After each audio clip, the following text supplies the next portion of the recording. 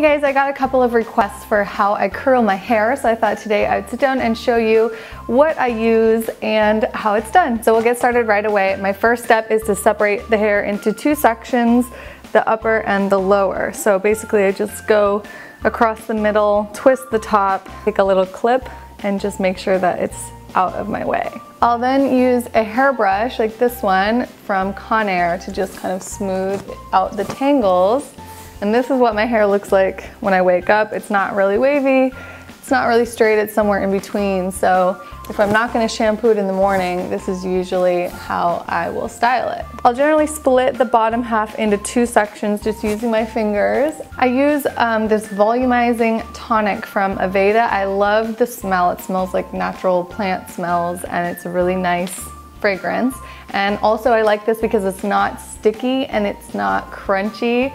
So it's like a version of a hairspray that helps hold the curls in place, but it's not like hairspray because I can't really stand the way hairspray makes my hair feel all crunchy and sticky later. So I'll put a little bit of this in and then I'll brush through to make sure it's distributed evenly. And that's only like 2 or 3 sprays for this whole section. So I don't use a lot of it, but I do find that when I use it, it makes the curls last longer.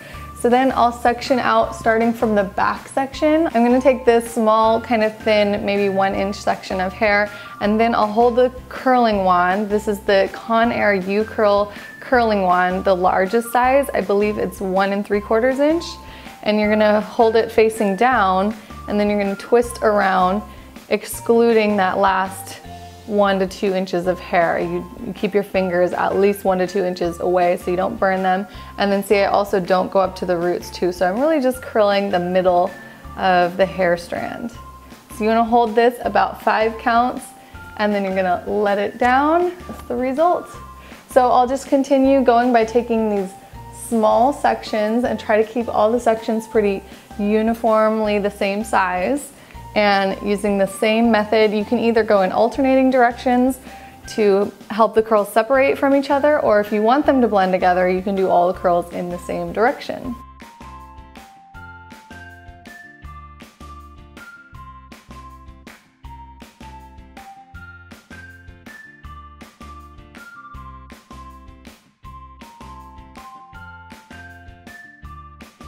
Okay, so once you have that section all the way done, try not to brush it out or run your fingers through it, just let it cool as it is and then move on to the next section.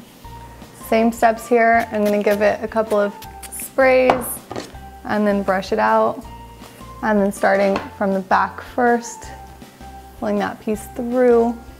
Make sure it's a thin enough section and then just curl from the middle down to 1 to 2 inches from the ends. Okay, so once all the sections are done on the bottom, you're gonna take down the top and kind of loosen it up. Same thing, I'm gonna split the top kind of down the middle and just separate it so that it lays on each side of the head, so you make sure you don't miss any of the back. Okay, then you're gonna separate that section and you're gonna give it its own couple of spritzes of this volumizing tonic. Then we begin same way with the back first, taking a thin strand, just keep the rest in the front.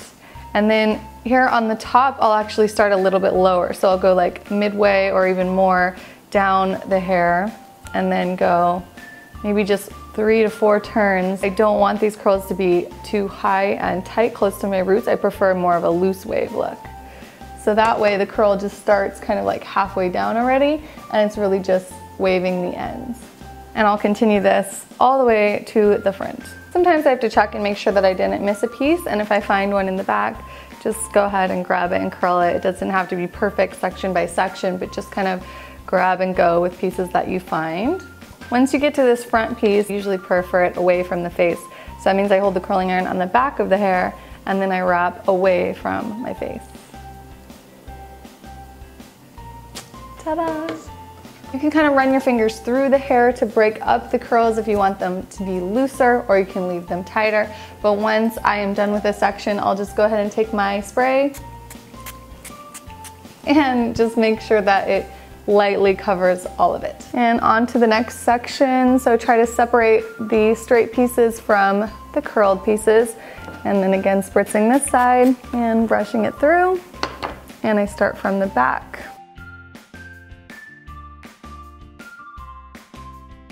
And this last piece in the front, like I said, I usually prefer to go away from the face.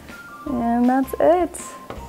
So again, I'll break these curls up with my fingers and give them a little spritz.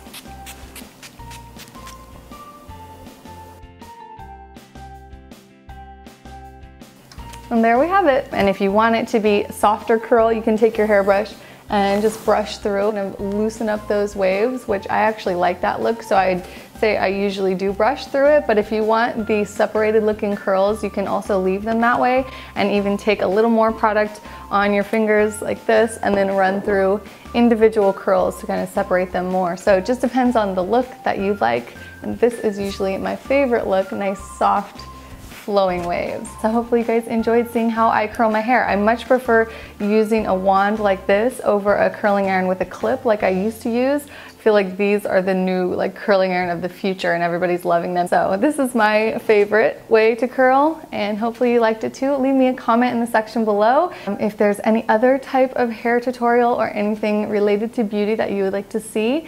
And let me know what your favorite hair curling products are in the comment section below. You can find everything I use, the links to get them on Amazon, also in the description box. Thank you so much for watching and I'll see you next time. Mwah.